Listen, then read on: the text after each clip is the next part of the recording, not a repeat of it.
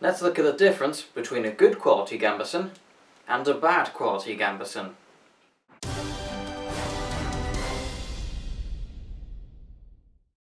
So, to put this into context before I go into more specific details, this is the one I'm going to call our bad Gambeson in my own perspective. This one is by Get Dressed for Battle, and they basically have different sort of models of Gambesons and things, so I'm not necessarily representing all of their models, but just to talk about this one in particular and how it's worse quality than the good Gambeson. So this was, I'd say, less than half the cost of my good Gambeson, bearing in mind I can't remember properly because I bought this several years ago. And of course, then we move on to our good Gambeson, and this is one by SPES. It's the sort of Axel Petterson modelled one, and it's the version 2, so it's had a couple of improvements on the older one, but they're still almost identical. So this one was about £180, something like that, and it's from, like I said, it's made by SPES in Poland, and I'll just show you the label of that now. So these people don't tailor themselves to reenactment, they're more aimed towards people who actually do historical European martial arts, which might explain why this particular version is a more expensive and more sort of good quality Gambeson, because of what the audience and what the buyers expect of such products. So, without further ado, let's have a look at the more in-depth analysis. Now with this bad Gambeson, you can see it's got a lace-up system. Now there's nothing inherently wrong with that, however it does mean that in between the areas getting laced up there are gaps where sword points can come in, especially since it's close to the edge and there's no kind of overlap there, so it's very easy for parts to open up, sword points and spear points can get through, other attacks can start to get around, and if any of it even starts to come loose, it'll start to create unprotected areas. Now just before I go into actually wearing it, one last thing to mention is that the padding is a lot more loose and it's a lot more broad, so I end up looking a lot heavier, like a fatter man, and it's just because the padding isn't very compacted, and the way it's set up in the quilts, it basically becomes a very bulky garment, so trying to wear any armour on top of it is not great, and it's just generally not fun to wear at all, and it's pretty much only suitable as armour on its own.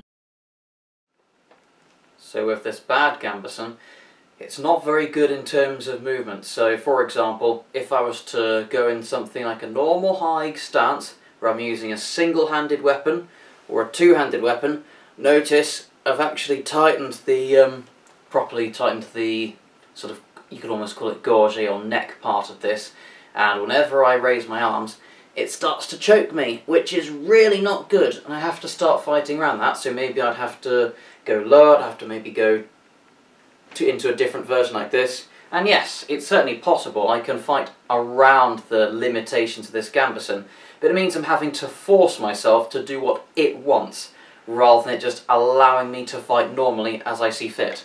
And same with trying to do things like if I was moving diagonally. It's alright if I'm like this, so because of the way it naturally stops, like I showed in the picture, it's not too bad going backwards, so if I'm doing one-handed or two-handed, actually no, not even two-handed, one-handed, behind my shoulder like this, it's perfectly fine.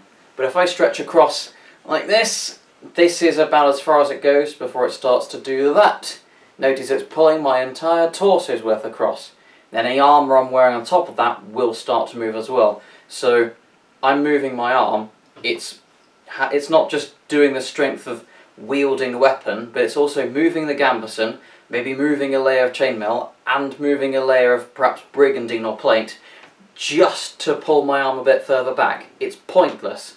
So that's why it's really terrible in terms of flexibility. And even same if I'm going on my same shoulder, I'm using two hands, it's going to start doing that with my offhand that I'm using. It's just poor flexibility and poor manoeuvrability, especially when everything starts to have to be adapted around this piece of armour, almost even worse than you'd have with well-tailored plate armour. So I'll just quickly mention, have a look at the arms on this good Gambeson, and you'll see that naturally they rest in a position of being slightly bent. Now you'll see later on what effect this has on the movement. Now, notice that the fastening is much different on this garment. It's got a Velcro and a zip, and those actually secure it better. So admittedly you might only get attacked there one time in 57, but it's still good to know that if a strike should go there, it's not going to slip past like on the bad Gambeson, and you'll still be protected, unless it actually breaks through the zip and then injures you after that.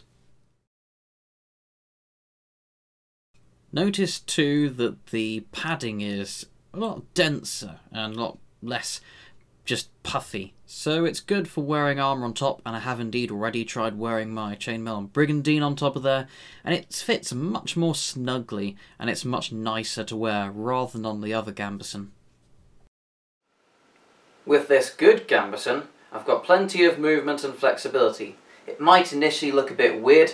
For example, here it's inclined to raise my arms up slightly, but it's perfectly fine for resting, it doesn't strain me, and it's not important moving backwards because I'm not intending to clap my hands behind my back. It's not a realistic swordsmanship movement.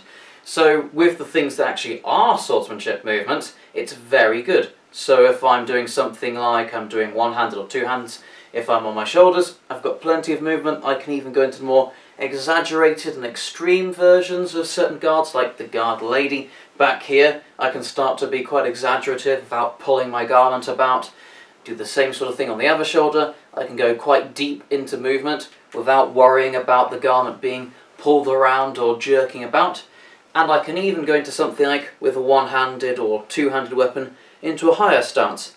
And yes, it does ride the garment up a bit, so it does start to lift slightly. You'll notice as I'm doing this with my arms to raise, but it's not nearly as bad as in poor versions. And although it might look like this sort of gorget neck piece, whichever you want to call it, the blade catcher, might look like it's starting to sort of choke me. To be honest, I mostly just feel it around the sort of jawline and the chin, and it doesn't really sort of choke me properly. Plus, it has the added advantage of being a proper blade catcher.